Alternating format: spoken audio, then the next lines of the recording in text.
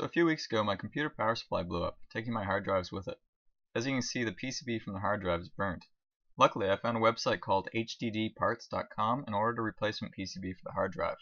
The only problem is they require a unique BIOS chip. Luckily the company will transplant it for you, so I sent them the broken PCB. Alright, so I got my replacement hard drive PCB in the mail. And that's the BIOS chip that they replaced.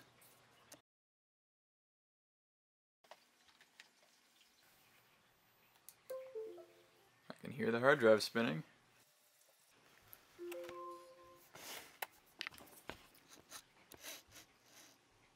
Success. Come on. It's working. It's working. Nice. If you enjoyed this video, perhaps you'll like my other videos.